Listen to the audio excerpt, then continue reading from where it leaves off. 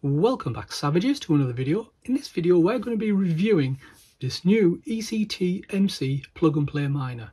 Now this plug and play miner mines ECT and you are rewarded in turn with this token called ECT POW. So in this video we're going to do a full unboxing, see what's included when you buy the plug and play miner. We'll then go on and connect it up to a keyboard and mouse and set this up. And then we'll finish with doing a power consumption test, as I always do, and we'll see how much this bad boy uses when it's in full operation. Let's go. So this is what the plug and play ETCMC miner comes as. It's in a cream coloured box. There's no labels on it other than the sticker just here on the centre, ETCMC.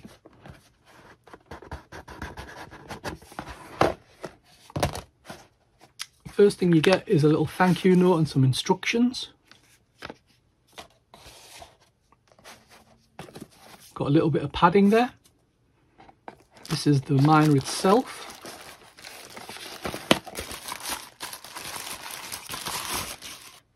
So effectively this is just like a mini PC that I've reviewed on the channel many times. It's got the ETCMC sticker on the front. If we look at the actual front side of it, you've got two USB slots, headphone socket and the on off button right there. Got some vents on the side to let out heat. And then on the back, again, we've got some cutouts for some ventilation.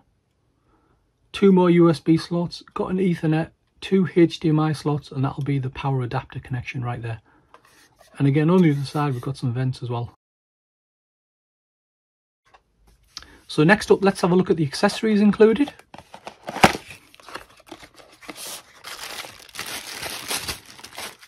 First up, power adapter. Looks quite well made, that, which is nice to see. You get a long HDMI cable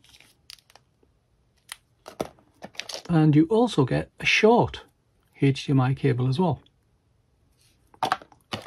And lastly, you get a mounting plate right there and some screws.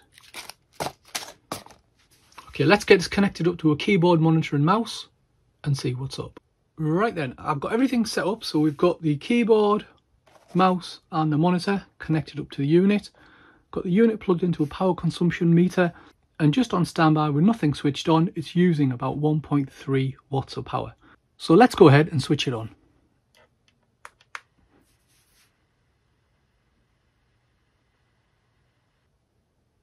So like I say, this is a plug and play miner, so it should all be just set up and ready to go. So as you can see, it just auto logs straight into Windows, and they've even put their own little background on there as well.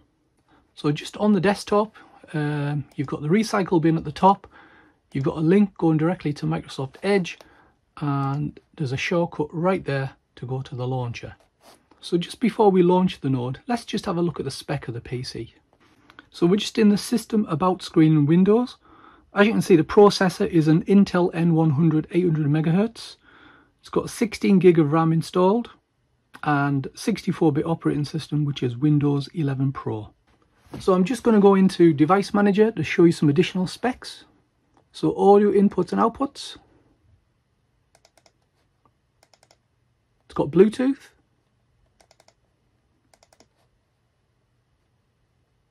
It's got a PCI SSD drive.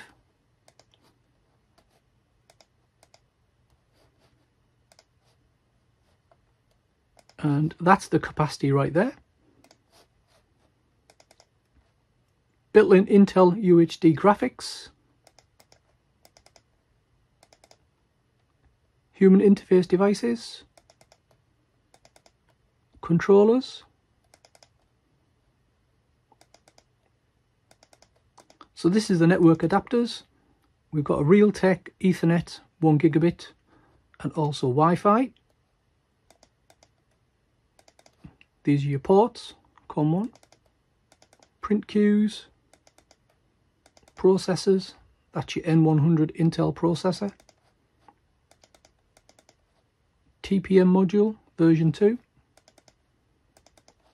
software components, software devices, sound and video, storage controllers, system devices, and USB controllers. So just to give you an idea of power consumption, while we're in Windows with nothing running, there's no node launched or anything like that, we're using about 13 watts of power, which is pretty good. So let's go ahead and launch the node. Right, if it comes up with this message, this application needs admin privileges to read and write data from the internal data directories. Just click on OK and just do yes to this. So from the node launcher screen, you need to choose a client, and the one you need to choose is this one on the right called Geth client. So go ahead and click on that.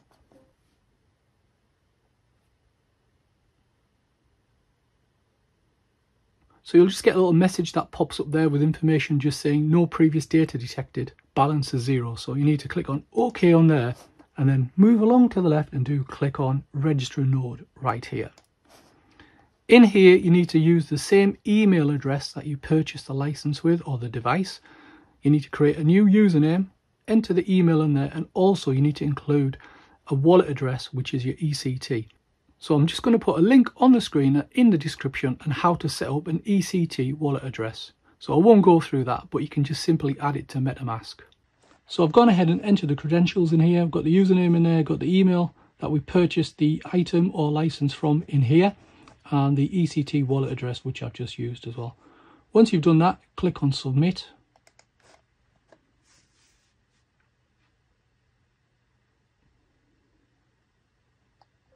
And you'll get a message just at the bottom there saying registration successful.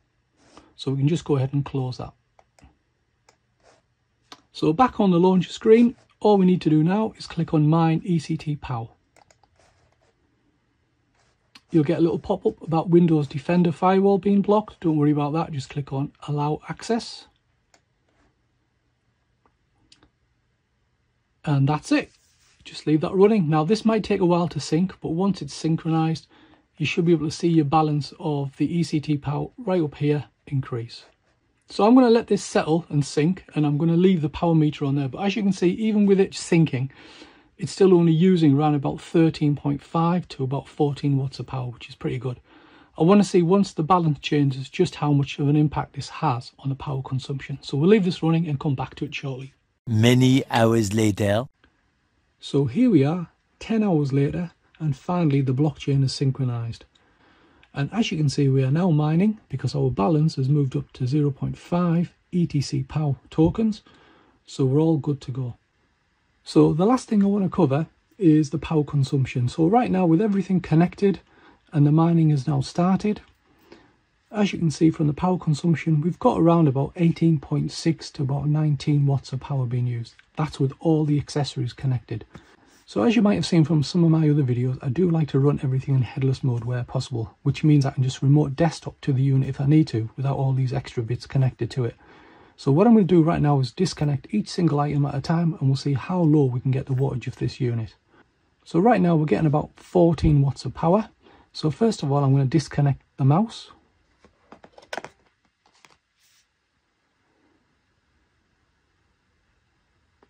Getting about as low as 13.5. Okay, next up, we're going to remove the keyboard.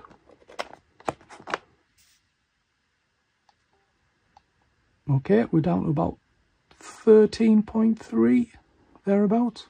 And last up, it's going to be the monitor. Now, the monitor's got a HDMI port going into the back of the mini PC and also USB to power it as well. So we're going to take both of them out as well.